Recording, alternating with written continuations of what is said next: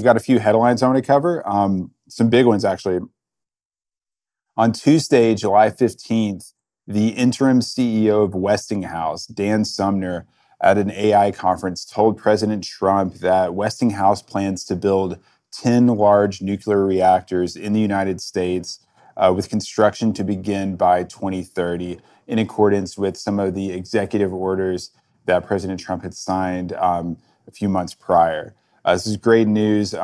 Sumner said that these reactors would create about $75 billion worth of economic value across the country. And he was specifically talking about these large AP1000 pressurized water reactors. They're capable of generating a gigawatt of energy, which is enough to power more than 750,000 homes apiece.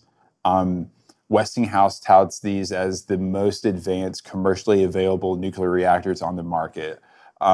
China currently has 4 of them in operation and another 12 under construction. The U.S., in comparison, only has 2 up and running right now. So, starting construction on a whole nother fleet of them in just a few short years is really great news just for the modernization of America's electrical grid and our ability to continue to power reindustrialization.